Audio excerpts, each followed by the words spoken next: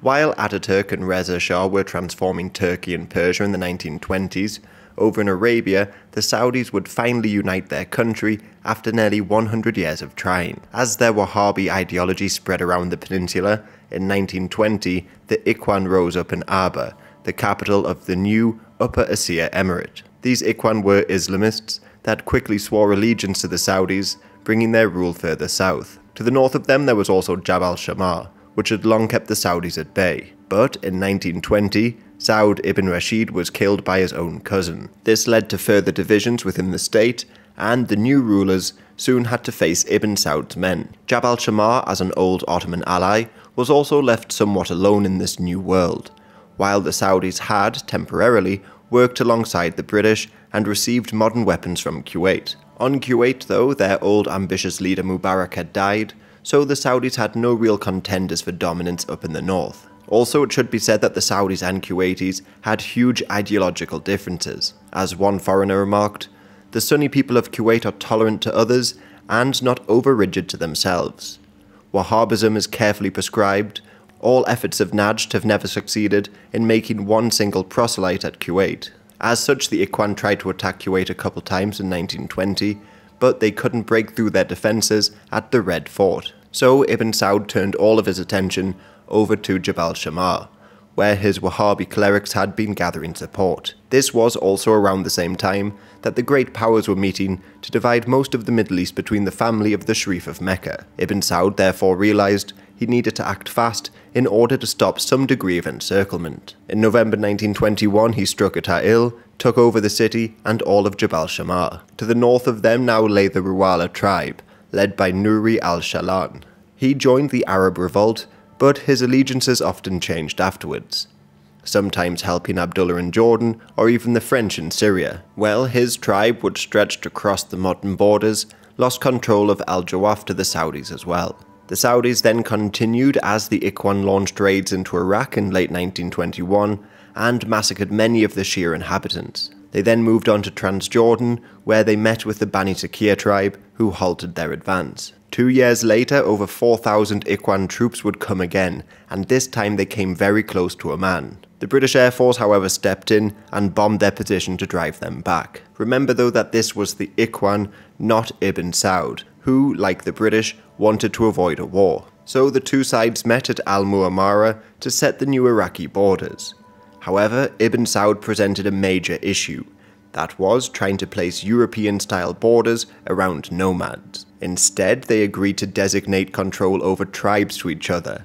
Like the Dafir, the Yanaza and Muntafiq were classed as Iraqi tribes, while the Shammar were Saudis now. As negotiations stalled, HRP Dixon reported that Percy Cox lost all patience over what he called the childish attitude of Ibn Saud in his tribal boundary idea. Ibn Saud almost broke down and pathetically remarked that Sir Percy was his father and mother, and who had made him, and that he would surrender half his kingdom, nay the whole world, if Sir Percy ordered. So Cox was free to define the borders, guarding Kuwait and Iraq, although these countries were now home to many Shammar refugees, but they were still, technically, under Saudi control. Some of them even launched raids back across the border, so discussions therefore continued until 1924, and so too did the cross-border raids. Like Faisal al-Dawish, the leader of the Ikhwan, took troops into Iraq, and the Saudis placed an embargo on Kuwait, hoping to break them. There were some agreements made though,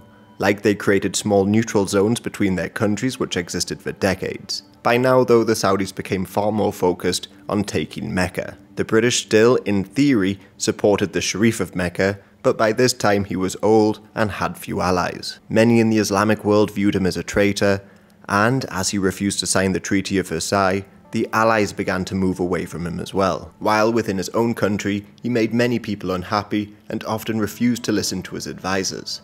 His demise finally came in 1924 when he declared himself caliph, wrongfully believing that the Muslim world would unite behind him. He also decided to ban Saudi pilgrims from visiting the holy cities, finally giving Ibn Saud a cause for war. In August they took Taif, and then in December, Mecca surrendered without much of a fight. The Sharif, realizing the situation, abdicated in favour of his son Ali, and he tried to get support from the British. But it was all too late. Ibn Saud invited Muslims from around the world to a congress recognizing his rule over Mecca, and he took the title the King of Hijaz. Some foreigners celebrated this achievement, like St. John Philby, a Muslim convert and future Nazi sympathizer. He was a keen supporter of Ibn Saud, who helped to map out the unexplored lands of the Empty Quarter and facilitate deals with oil companies. Philby even met with David Ben-Gurion to discuss the possibility of creating a refuge for Jews within a Saudi-led Arab Federation. And off-topic, but his son Kim Philby was part of the Cambridge Five that spied for the Soviet Union. Back in Arabia, though, in the south, Muhammad ibn Ali al-Idrisi had created the Emirate of Asir back in 1908. Trapped between Yemen and the Hashemites of Mecca, he formed alliances to maintain his independence, and for a while he even managed to push the Yemenis back to Al-Hudaydah. But he died in 1923 and the Yemenis retook their land. Fearing more attacks, they made a deal with Ibn Saud in 1926, becoming a protectorate. Further south still, the British in Aden were beginning to grow more wary of Yemen and the possibility of local tribes switching their allegiances. So whenever there were Zaydi incursions into their lands, they'd respond swiftly with their air force and bomb areas. And the often local troops would go on what were called flag marches to demonstrate British power in the region. The British Air Force would again have to be used in the north of Arabia as the Ikhwan raided Iraq and Kuwait again in 1927. This, though, was in direct violation of the Treaty of Jeddah signed that year. This treaty recognized Ibn Saud as the legitimate ruler, but in return, he had to stop attacks on British protectorates. But the Ikhwan refused to accept this. Their group largely consisted of tribes like the Otaiba, the Mutaiya, and the Ajman, and some, like the Ajman, had previously fought against the Saudis, while the Oitaba, under Sultan bin Bajad, had caused issues before. Like in 1925, they attacked Egyptian pilgrims who played music in session. These tribesmen, though now pushing into Iraq and Kuwait, had taken over a police station and killed an American missionary. All of this was in clear defiance of Ibn Saud, who finally decided to act in 1929. At Sabila, he crushed them using machine guns in less than an hour, and with the rebellion crushed, the kingdoms of Najd and Hijaz were united into the Kingdom of Saudi Arabia. However, the descendants of the Sultan of Oitaba would continue to challenge the Saudis, infamously seizing control of the Grand Mosque of Mecca decades later. Otherwise, there were still some small states outside Saudi control, like the small Principality of Narjan. They had refused to participate in Yemen's war for independence from the Ottomans, and had remained in a state of limbo since the fall of the Ottoman Empire. In 1924, Yemen failed to conquer it, and later, Yemen and Saudi Arabia would clash here. However, like with Upper Asir, very little information, at least in English, exists on this state. Yemen, by the way, at this point was still led by Ibn Yahya. He also began to modernize the state somewhat and kept old Ottoman officials in the country to help with this job. He did still maintain claims to British Aden, but he knew he needed allies. So he signed a treaty with Mussolini in 1926. The Italians had actually been looking at expanding into Arabia for some time now, something the British would not allow. As one British official wrote in 1915, were Italy to get a footing along the Red Sea Arabian littoral, her role as an arbiter in Islamic matters would be unquestioned. They feared the Italians could control the Red Sea and thus the Suez. The Italians, though, had continued sending aid to the Idrisi for some time now, and as the British Foreign Office said, it was on account of the danger from Italian aspirations that we hoisted our flag nearly a year ago on some of the islands of the Red Sea. When Idrisi fell under Saudi control, the Italians just redirected their aid towards Yemen and signed the Treaty of Friendship. In the eyes of the British, this threatened Aden, especially as their rule in southern Yemen remained volatile. They had, after all, around 1,400 treaties with the various leaders of many different states. But, as of yet, no real threats came. British rule or influence elsewhere was also pretty safe, like in Abu Dhabi, where the ruling family had been busy fighting each other. Like Hamdan bin Zayed bin Khalifa Al Nahyan was assassinated in 1922 by his own brother Sultan. He then took over the throne as familial factions developed and some fled abroad. That was until he was killed by another brother known as Sakir, and he in turn was killed in 1928. His nephew Sakbut bin Sultan Al Nahyan would rule next, finally stabilizing the leadership until the 1960s. Dubai was more stable under the control of Said bin Maktoum, who ruled from 1912 to 1958. He helped turn the city into a commercial centre based on pearl diving, welcoming in traders and migrants from around the world. As such, he was pretty content with British protection. However, the Japanese developed the cultured pearl, which could be produced commercially, and along with the Great Depression, this crippled the industry. Bahrain was also pretty stable, having been ruled by Isa bin Ali al Khalifa since 1869, the longest reigning ruler of the country. However, he was a despotic ruler. The British had long commented on his treatment of the local Shias. Like in 1878, Captain Edward Lord Durran described them as a broken-spirited, helpless lot, and there were innumerable complaints of the tyranny of the sheikhs and their tribe. Or more recently, in 1921, Major Clive Kirkpatrick said, "Instances of this oppression are far too numerous to quote. Oppression in the past 2 years has been amounted to terrorism." Because of these crimes, the British technically forced him to abdicate in 1923, but most do not consider this as legitimate. Nearby in Qatar, Abdullah bin Jassim Al Thani, who had signed the original Treaty of Protection with the British, continued to rule until 1949. And then there was Taimur bin Faisal, who ruled in Oman under British influence. Crucially though, this whole region still depended on slavery. Back in 1880, 10,000 out of the 36,000 people that lived in the Emirates were slaves. And even in the 1930s, they still had 7,000 slaves, primarily working in the pearl trading business. In some instances, a slave could hold high positions. Like in Kalba in 1937, they would appoint an African slave to be the regent of the sheikhdom until his owner came of age.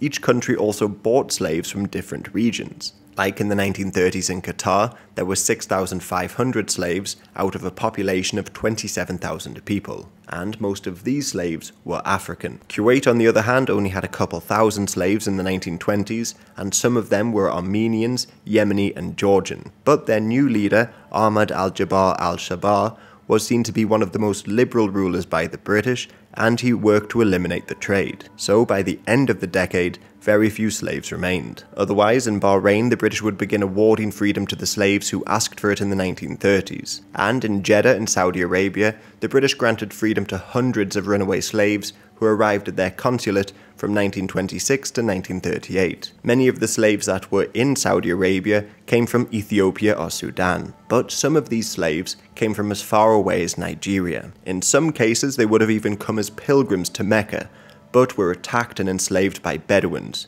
Or, potentially, they sold their own children to cover the expenses of the return trip. Oman, on the other hand, had brought in thousands of slaves from their colonies in Zanzibar, so by the early 20th century, a quarter of the population of Muscat came from Africa. But with the loss of their colonies in Africa, they began to bring in slaves from their other colonies in Baluchistan. These Baluchi slaves began to be imported in larger numbers in the 1920s. Many were in fact kidnapped by other slaves who sought to raise money for their own freedom, or by tribes within Baluchistan looking for money or weapons. So by 1936, 5,000 Baluchi slaves were in the Omani capital, or taken nearby Yemen. In the small state of Mukalla, O.H. Little described the Sultan's army in 1925. The Sultan of Mukalla has about 800 slaves. There are about 250 of them in the army, all of African origin. They carry a rifle and ammunition belt, but generally only wear a loincloth and sandals. I never saw them drill, and when they march, each man goes as he pleases. Otherwise, each of these states had their own ideas about slaves. Like in Saudi Arabia, a mixed-race person was forbidden from marrying an Arab woman, as there were more concepts of racial purity. But in Kuwait, it was a more common practice, and the children of Ethiopian slaves would go on to rule the country. But leaving Arabia now and going north into the Levant. Here, the French had chased Faisal out of Syria and took full control of the country, but they now had to rule over a state filled with many ethnicities and religions. To try and solve this, they looked at breaking up the country further. Lebanon had already been given their independence, but the Alawites and Druze were also given their own autonomous provinces. Inside the country, though, many still lived a nomadic lifestyle, and the new borders limited their movements. The French also began building roads through their lands, the tribesmen were prevented from carrying arms, and they had to pay taxes on livestock. and the influx of Kurds and Armenians changed the demographics, all angering people further. Many exiled nationalist leaders in Cairo did call for a rebellion, but they were often too fractured to do anything. Instead, the main opposition came from the powerful Druze family, Al-Atrash. In 1922, Sultan Al-Atrash demanded the release of a man who tried to assassinate the French general Gourou. He even attacked a French convoy in the hopes of freeing the assassin. However, this failed, and he fled into exile in Jordan. With him gone, the French and many of the local rulers opposed to his family appointed a Frenchman to rule in Jabal al-Druze. He was Captain Cabriolet, and he was only expected to serve 3 months. But he quickly began to disarm the population and use prisoners as forced labour. So Sultan Al-Atrash returned from exile hoping to have his power restored. But the members of the delegation he sent to the French were arrested. This was enough to call for a revolution in August 1925. Many Druze nomadic groups and nationalist groups like Al-Fatah then started the Great Syrian Revolt. Sultan Al-Atrash was made president of the new National Republic, and they quickly defeated the French at Al-Mazrah and ambushed their columns. In Damascus, Abd al-Rahman Shah Banda had long organised resistance against the French with his Iron Hand Society. Now, though, he had the opportunity of expanding the revolution east. So he met with Muhammad al-Ayyash from the Abu Ubayyad clan to spread the rebellion to Deir ez-Zor. Al-Ayyash agreed, and in June 1925, he ambushed a French convoy. The French responded by bombing their towns, and then began to arrest women, determined to bring the rebels out of hiding. The rebels finally agreed to surrender, and in Aleppo, many were executed. There were other rebel leaders though, like Fawzi al-Kawukji, who, despite being Turkic, was an Arab nationalist. He led a revolt in Hama and took control of the city. However, it was quickly bombed, he fled, and the city surrendered. He in fact fled to Ghouta, an area of Damascus which had also rebelled under the leadership of Hassan al-Karat. Al-Karat had quite a strange position before the revolt as a Kabadai, a sort of tough man who would settle grievances, defend the neighbourhood from criminals and the likes. Well, he had connections to an early member of Al-Fatah known as Nasib al-Bakri. Al-Bakri had asked Al-Karat to join in, and he managed to capture the Azam Palace.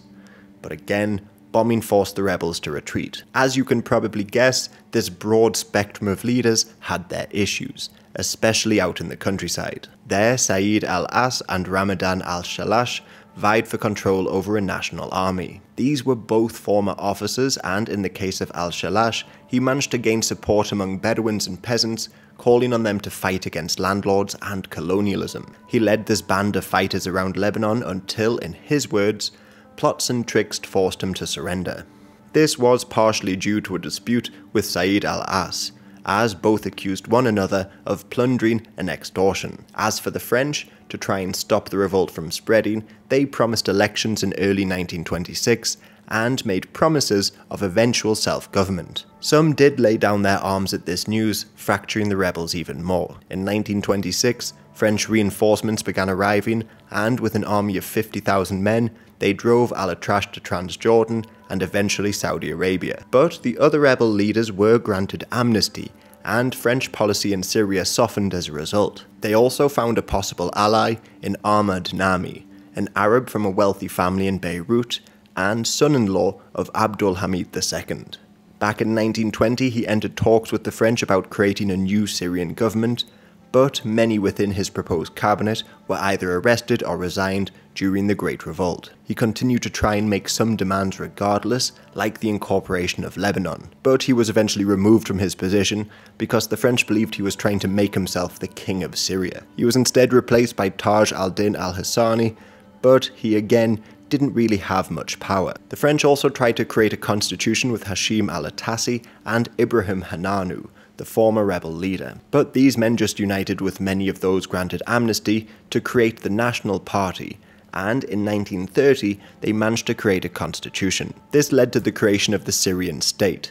This was followed by talks of independence in the 1930s, hoping to transform the Syrian state into the Syrian Republic. Throughout all of this, Lebanon, or Greater Lebanon, was more peaceful. Here the French appointed a Maronite called Auguste Adib Pasha to serve as Prime Minister, and together they had largely kept control. While, over in the British Mandate of Transjordan, Abdullah, Faisal's brother, was proclaimed king. He though now had to try and unite the many tribes who had for decades fought one another. Like right at the beginning of his rule, the Sheikh of Kura refused to surrender his autonomy to the district of Irbid, as he had a long-standing rivalry with the governor. He rebelled and managed to fight back the Jordanian army in 1921, but agreed to surrender when Abdullah personally visited him. Yet the inability of the government to crush such a small rebellion made the local rulers demand some sort of autonomy or just refuse to pay taxes. But more importantly, the Bani Sakia and the Adwan then clashed with one another. These two had a long-standing rivalry.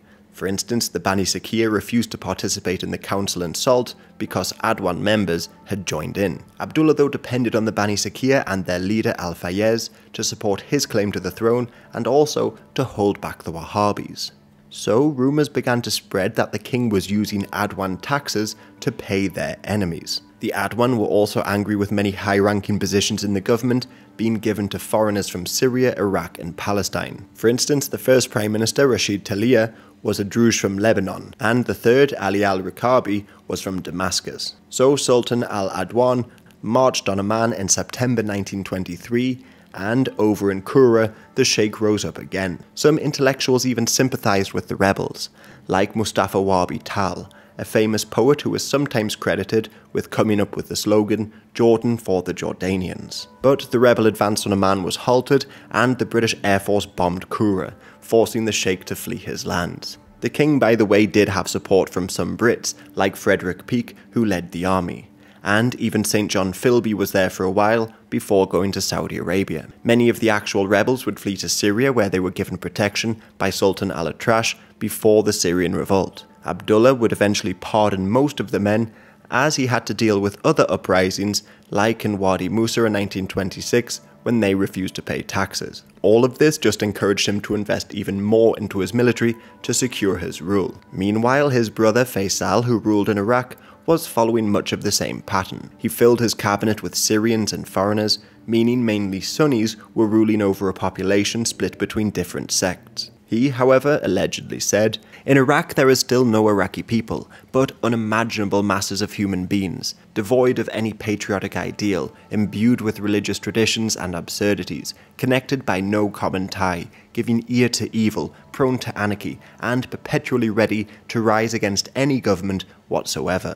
This isn't exactly true, as there had been people who had campaigned for an independent Iraq before, but still, he lacked the resources to develop a modern state. Like the core of his army, the Iraqi levies were primarily Assyrians and Kurds, and they were still under British control. Plus, to the north, the Kurds had not really been brought into the new state. Mahmud Barzanji had already rebelled against British rule, but was defeated and exiled to India. In his place, the British put his brother Sheikh Qadir in power, as he was seen as more of an ineffective leader. Yet the British couldn't leave the north in a weak position entirely, as the Turks were beginning to make moves. Shafiq Ali Ozdemir, who began to organize resistance against the French around Gaziantep, now began to move through Persia into Rwandas to finally settle the Mosul question. This was one of the main regions outside of the Republic of Turkey that Ataturk sought to secure. There were a few reasons behind this. For starters, the Ottomans had launched Turkification campaigns in northern Iraq,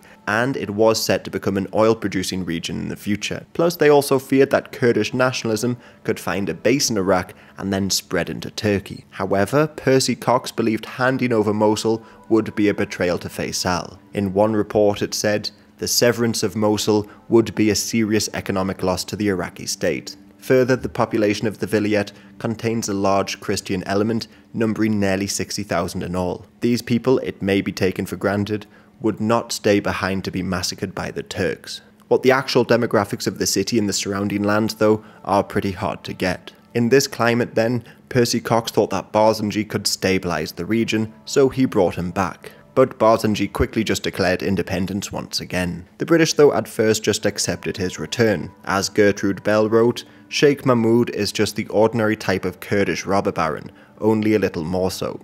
We can't stop him, nor yet could any Englishman assume responsibility for what he'll do. But if we could keep on good terms with him, and uphold as far as we can the independence of that bit of Kurdistan which is under him."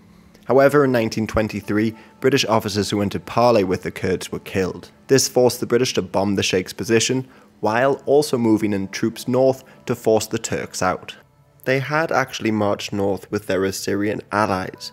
However, the relationships between the Assyrians and the local Muslims had been worsening for a while. Like in 1923 in Mosul, a couple of Syrian children were killed by Muslims. And in May 1924 in Kirkuk, the Muslims allegedly threatened to attack Assyrian women when the men were being deployed to Sulaymaniyah. So the Assyrians returned and massacred their way through the town, killing around 50 people. Meanwhile, to the north, many Kurds actually refused to help Barangi, notably some tribal leaders and some more modern nationalists who rejected his more religious background. So he was eventually exiled again, leaving Faisal to try and incorporate Kurdish lands into Iraq. He, however, continued to recruit Syrians and Lebanese into his government. They tried to create a sense of Arab unity by, among other things, promoting the Umayyad Caliphate in textbooks. However, their Sunni views caused protests, and the textbooks were withdrawn in 1927. The prime ministers, though, show what a divided country it was. Abd al-Rahman al-Gilani was a pro-British Sufi from a prominent family. In fact, the British at one point even thought about giving him the throne before Faisal. After him came Abdul Muhsin al-Sadun, who came from the Muntafik Confederation. He actually benefited a great deal through working with the British. Then came al-Askari, who came from a Kurdish family and early on believed in Iraqi independence rather than Arab unity. And then al-Hashimi, another proponent of Iraqi independence and early leader of the Al-Ahad group. These men would continue to switch leadership through the 1920s, often only ruling for around a year or so. Yet Faisal continued to claim Syria for himself, but still, strangely, he advised the French on what to do during the Great Syrian Revolt. The French didn't necessarily ask for his advice because they wanted it, but it seems that they just wanted to really appease him and stop him becoming a figurehead for the rebellion. And Faisal did achieve some sort of success, as in 1926, the League of Nations decided that Mosul should remain part of Iraq, citing Turkish atrocities against Christians and Kurds in the past. Yet, Turkey would receive a percentage of Iraqi oil profits in Mosul for the next 25 years. This would become incredibly important as in 1927 at Baba Gugur, oil was struck.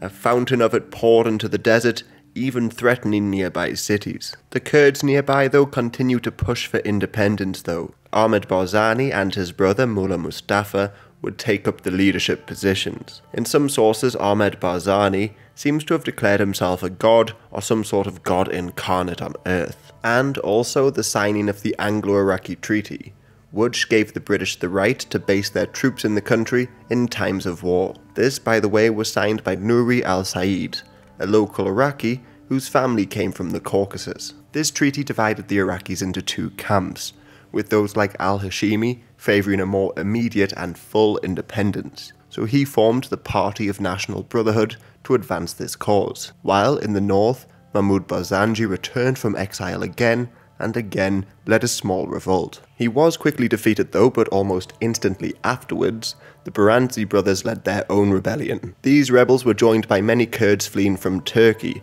after their failed Ararat revolt, and Kurdish rebellions even spread across into Iran with the Jafar Sultan rebellion. Reza Shah, however, quickly crushed the Kurds there and executed many. Inside Iraq, the British joined the government in crushing the Kurdish rebellion, but Mullah Mustafa Barzani would continue to play a role in Kurdish nationalism for the next couple decades, even working alongside the Soviet Union in order to create a state. However, we'll leave Iraq for now and go over to the Palestinian Mandate, where Jews and Muslims continued to clash. The number of Jews there continued to grow, so by 1935, they totaled nearly 27% of the population. This was often as a result of events in Europe, which pushed more Jews to flee to Palestine, like massacres in Ukraine during the Russian Civil War. In 1925, a Zionist named Menachem Ushushkin gave a speech demanding a Jewish state without compromises and without concessions, from Dan to Beersheba, from the Great Sea to the desert, including Transjordan. And in 1928 there was a dispute over the Western Wall, as the Jews placed a screen nearby to divide genders as they went to pray there. The Muslims appealed to the British to remove it, but the constable who was sent there was accused of using excessive force on the praying Jews. The two sides then began publishing propaganda leaflets, worsening the situation, and the Muslims even began throwing wastewater at praying Jews and driving pack animals through their praying area. Ze'ev Jabotinsky even began demanding that the whole wall should be restored to the Jews, and there were some who even wanted to rebuild the Great Temple. They formed the Pro-Wailing Wall Committee under Joseph Klausner and marched to Jerusalem shouting, "The wall is ours." In response, the Supreme Muslim Council also marched on the wall, and in one leaflet they wrote, "Rise up against the enemy who violated the honor of Islam and raped the women and murdered the widows and babies." The whole situation then spiraled out of control when a Jewish man was stabbed by an Arab. The British once again had few troops in the city, and they did not fire at the Muslims when they killed more Jews at the Jaffa Gate, allegedly not wanting to turn the mob onto them. From here the violence spread to other cities like Hebron, where the Arabs assaulted Jewish women and killed around 60 people, some of which were mutilated. As one Scottish missionary in Safed wrote, "Women were gashed in the chest, babies were cut on the hands and feet, old people were killed and plundered." The Jews responded by killing Arabs like the Awan family, allegedly disemboweling them and then desecrating the Nebi Akasha Mosque. But there are also many reports of synagogues being desecrated as well. In total, in just 6 days in late August, 116 Arabs and 133 Jews were killed. Faisal of Iraq told the British to hand Palestine over to his brother, Abdullah of Jordan, and he would make sure that Jewish migrants would be safe. Obviously, this was rejected, and the British mandate would continue to see more violence in the 1930s. Across the border, over in the newly independent Kingdom of Egypt, they were having even more problems. Abdel Khalek Sawat became the new Prime Minister, but he was not liked by everyone, as Britain still held too much influence in the government. Most still supported Saad Zaghloul and his Wafd Party, the leaders of the revolution, but he was still in exile and the Wafd Party refused to enter the new cabinet. Plus, the King Fuad was unwilling to see his powers reduced by the new constitution. In this divided nation, assassinations became commonplace. Even Sawat was nearly assassinated in 1922. And as you would expect, it's believed that the Wafd Party was behind most of them. Sawat responded by banning political meetings and closing down newspapers. And fortunately for him, some in the Wafd Party split and formed the Liberal Constitutional Party. This new group tried to reduce the power of the king, so Fuad turned to Saad and the Wafd Party, who ultimately decreed that they would serve the nation and the king. The king then accused Sawat of working with the deposed monarch Abbas II and forced him to resign. Nassim Pasha was brought in, and many of the articles in the constitution that limited the king's power were just removed. Nassim, however, had inherited another issue, and that was if the constitution would apply to Sudan as well. This, after all, was under joint Anglo-Egyptian administration, and the Egyptians still claimed it. Pressured by Britain though, they were forced to leave Sudan out of it, and Nassim's government would fall shortly afterwards. In Sudan, the people did begin to demand their own independence, or full unification with Egypt. The Union Association was founded back in 1920, and in 1921, Lieutenant Ali Abd al-Latif and other officers formed the United Tribe Society, aimed at creating a Sudanese nation. He was arrested for a year, but when he came out of prison, he formed the White Flag League, which pledged allegiance to King Fuad of Egypt. He, though, was a former Dinka slave, and as such, was able to gain a lot of support from the local people. But Sudan at this point was barely a state, as many of their borders were not clearly defined, and the inclusion of regions like Darfur was still debated. The British also treated the north, the south, and Darfur as distinct entities. For instance, in the south, they replaced Muslim Arabs, who came as slavers originally, with locals in positions of power. In fact, by 1930, they were set on bringing the largely Christian South into British East Africa. Under British rule though, the country did develop quite a lot, mainly around Khartoum. Like the Gezira scheme was a huge irrigation project that turned deserts into cotton fields. Yet then, in 1924, the Governor-General of Sudan, Lee Stack, was assassinated in Cairo. Al-Latif was arrested, and the army mutinied in his support. The rebellion, however, was quickly crushed, and Sudanese nationalism didn't really emerge for a while. While all of this was going on, back in Egypt, the British had released Saad Zaghloul in 1923, and he quickly won the election with over 90% of the seats in the chamber. He, however, was warned by the British against aiding the rebels in Khartoum, so he quickly stepped down. Then, in the elections of 1925, the king refused to acknowledge the victory of the Wafd Party, he dissolved the chamber, and then ruled without a constitution. The politicians that once opposed one another, like Zaghloul and Sarwat, united to demand an election and the reinstatement of the constitution. They, however, continued to clash, so prime ministers once again continued to change. Sir George Lloyd was appointed High Commissioner of Egypt, and he began to try and negotiate a new treaty with the Egyptians, looking to extend the time British troops could remain in the country. But when negotiations were ongoing, Saad Zaghloul died, and Mustafa al-Nahas Pasha took over the Wafd Party. He would actually rule for a while, but power still changed hands, and the king dismissed parliament once more. Finally, King Fuad found a new group he could trust, the Ittihad Party. These were conservatives who wanted to uphold traditional Islamic values and the monarchy. They pushed through a new constitution which granted the king even more power and cracked down on any opponents. So many refer to their leader, Ismail Sidki, as a dictator. The Wafd Party therefore continued to argue that with this form of government, true democracy was not available. And with British troops present, neither was revolution. However, in many regards, there were just too many divisions in the Egyptian nationalist movement. For instance, the Wafd Party long refused to work effectively with the socialist groups, so Sidki was free to arrest many trade union leaders. Or, in 1931, workers were killed when they went on strike in Bulaq. These workers were also suffering because of a huge decline in the economy. Wages reverted back to pre-World War I days, while exports declined by a third.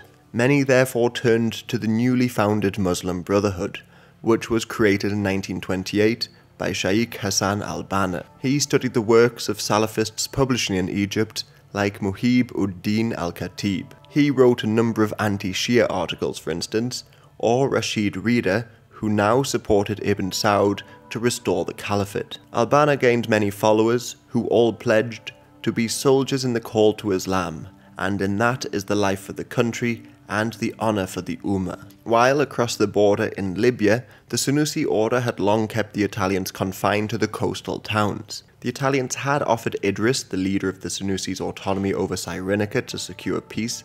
However, in the 1920s, Mussolini came to power and set to work on pacifying the region. Now here the Italians used reports of Muslims crucifying their soldiers to justify their actions. Like way back in 1911 at Shah al-Shat, Italians were found hanging from a mosque wall. The Italian press, especially now the fascist press, constantly called for revenge, and Mussolini sent in troops. Omar Mukhtar led the Senussi in resisting throughout the 1920s, while the Italians became more and more brutal. Lands were confiscated, mosques were closed, people were publicly executed, and towns were often bombed or gassed. Rodolfo Graziani earned the title the Butcher of Fezzan, and in Cyrenaica he deemed that the civilians could not be separated from the rebels. He was joined by Pietro Badoglio, and they decided to intern huge chunks of the population into concentration camps. As Badoglio said, "Now the course has been set, and we must carry it out to the end,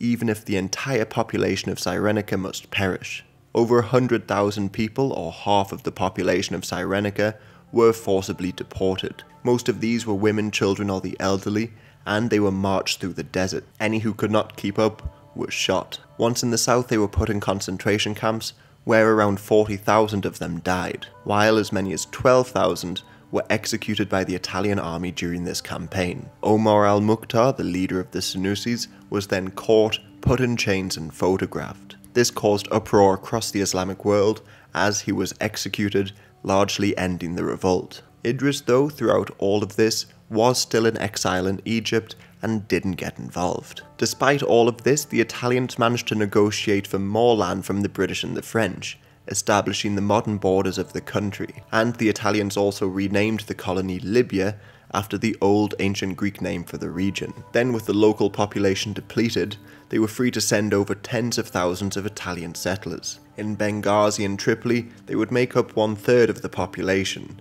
and as for the entire country, they made up about 1/10.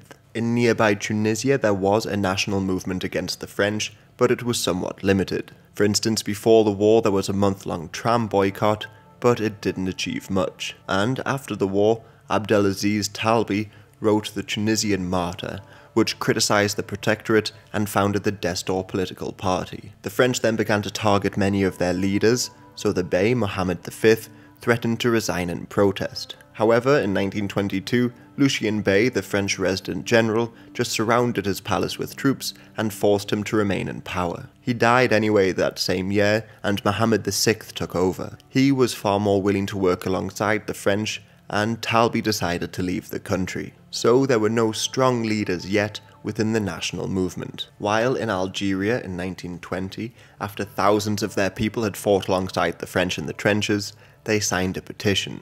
This demanded equal rights, but the French just passed the Jonot Law. This did expand suffrage, but just to around 100,000 people, which angered both the locals and the French settlers. There would be protests because of this and another petition, but nothing else really came of it. Then, in the middle of the 1920s, the ENA was created by Messali Hadj. He had served in the French army and moved to Paris. There he met communists and anarchists, including his wife, Emile Bouscant, who is often credited with making, or at least sewing, the first Algerian flag. They attended anti-colonial meetings like the 1927 Brussels Conference. Interestingly, important figures from across the world actually attended this conference, like Nehru and strangely Einstein, and it also highlighted some of the complications communism brought to the Middle East. For starters, they advocated for independence, but with a message that would not be accepted by many of the religious elements of the countries. And there were communist groups with competing ideas, notably Poale Zion, the communist group which supported Zionism, and the new Palestinian Communist Party. Now, the Palestinian Communist Party was not, as you'd expect, an Arab organization. It was mainly Jews who rejected Zionism as a form of British imperialism. The French also banned the Algerian ENA because of their communist affiliations, and the movement never really gained any momentum yet. And by this point, the French had to abandon their idea of assimilating the Kabyles of Algeria. This Kabyles myth was the idea that they, unlike the Arabs, were ancient Christians, and in the words of one French officer, in 100 years, the Kabyles will be French. Eugene Daumas, writing back in the middle of the 19th century, wrote, "Beneath the Muslim peel, one finds a Christian seed.